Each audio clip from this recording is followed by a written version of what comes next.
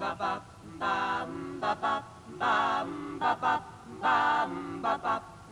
people say money talks, but I say money don't talk. It screams. Listen to the dollar say, follow me, follow me, follow me, follow me. It says, follow me, follow me, follow me, follow me. Some people say money talks, but I say money don't talk. Scream. Listen to the dollar say, follow me, follow me, follow me, follow me, follow me. It says, follow me, follow me, follow me, follow me.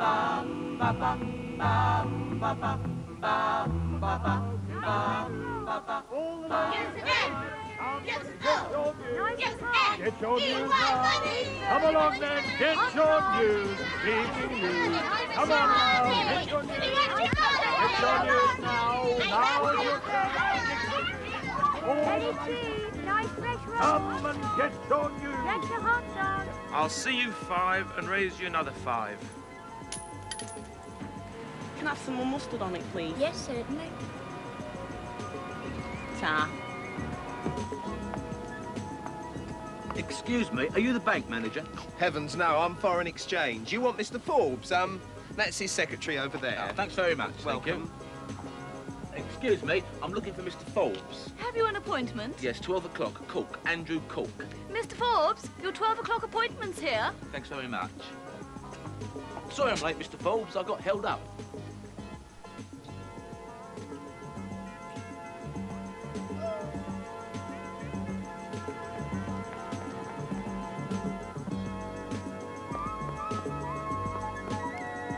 Fitz, get your bits done.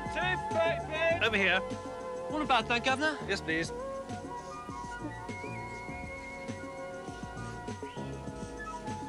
OK. Thank you. A loan, eh? I see. Well, Mr. Cook, this is actually rather a bad time to be asking for a loan, seeing as we've just been robbed, raided, cleaned out, as it were. The thing is, Mr. Forbes, I need the van on Wednesday. Oh. Have you ever thought of stealing a van? Goodness me, no. Everyone knows that crime doesn't pay. I wouldn't be so sure of that, Mr. Cook. See that chappie over there, the one with the mask on? Yes. Well, he left home penniless this morning, but he'll be returning home tonight with £300,000 in his pocket. Not bad for a day's work, eh? No. I would suggest in his case, crime certainly does pay. Right. You don't think that he might give me a loan? I suppose he might. After all, he does have the funds. Might be worth a try.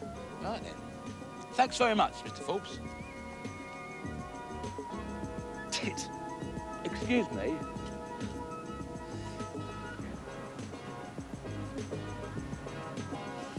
Here, take this. And if anyone moves, shoot them.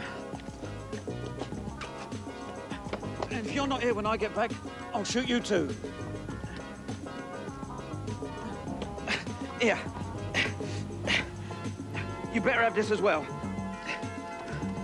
Excuse me. Excuse me. Excuse me.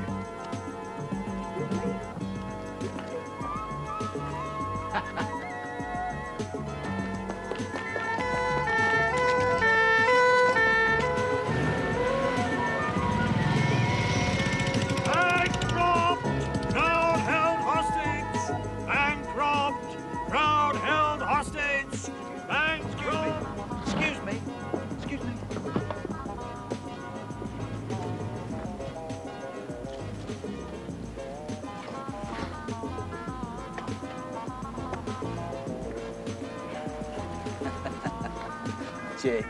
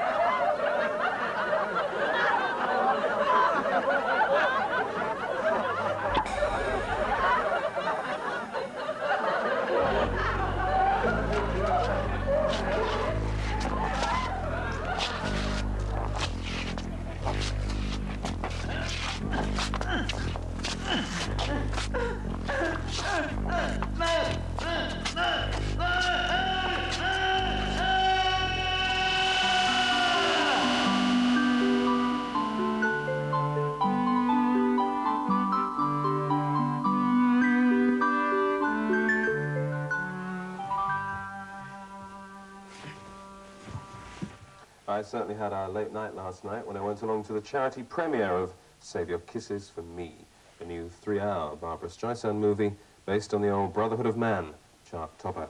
I'll be telling you more about that later.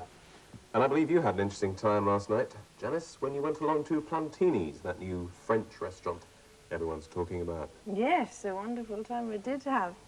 After a superb meal, I met this magnificently well-built basketball player who took me back to his place and gave me the screwing of my life.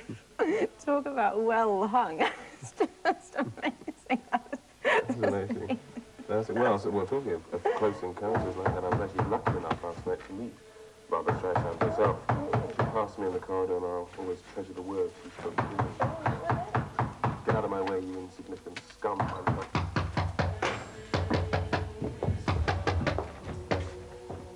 Hello, Mandela. Hello there. Yeah, this new barman we got. You can't fool me that easily, Arthur. Sorry about that, love. He's suffering from one of his attacks. You mean I was suffering from one of his attacks? Yeah. It looked like one of his value-added attacks to me. I didn't think it was very funny. Tell that to the attacks inspector. Very amusing. Anyway, I brought you new barman. He's deaf and dumb, but perfectly formed. Oh, well, right. Well, his first job will be to bung my belligerent brother back into his bunk before he becomes an tax liability. A tax liability? No, it's very funny. Security. Ethel! What? It's your identical twin sister in California. On the phone for you. Hello? Ethel? The Colombian gold's on its way, and knowing how nosy customs are, I put it in a large brown envelope marked Live Rabies Jones, do not open. God damn it, give me a goddamn drink, god damn it. God damn it, can't you wait a goddamn minute? I'm goddamn speaking to someone in goddamn England. Goddamn limey, commie fags, get off your goddamn ass and give me a goddamn bottle, god damn it. Goddamn wait a goddamn minute, goddamn you. Goddamn give me a goddamn bottle here before I go goddamn crazy and start goddamn shooting people here. Hang on a bloody minute, Ethel, I got a wallet to deal with. God damn it. God damn it. God damn it. You still there, Ethel? UNCONCIOUS.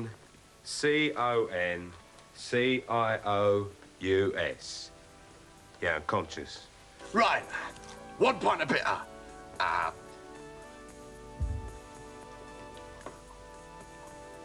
And what do you have, Jim?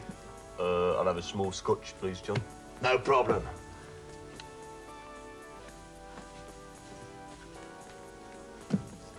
And what do you want, my dear? I'll have a brandy Alexander, please.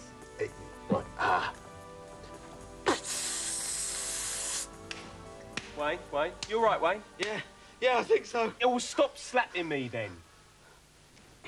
Hey! Leave it out. Sorry, Don. I had a dream. It was horrible. You were in it. Oh, and it all started with this knock at the door. Here, can you do something about this barman of yours? Sorry about that, Chief. You were just suffering from one of his attacks.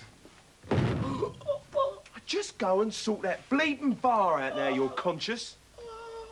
And leave the punters' faces alone. Wayne, trousers.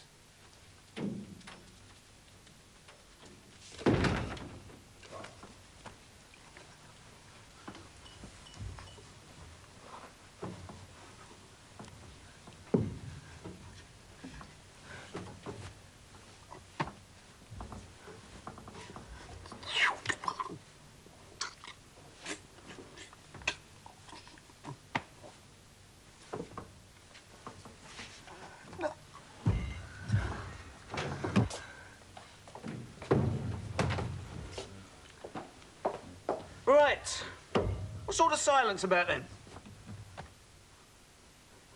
Shut up! I'm sorry, sir. It's my fault. I'm deaf and dumb. You! Oh. Sorry. May I be of some assistance?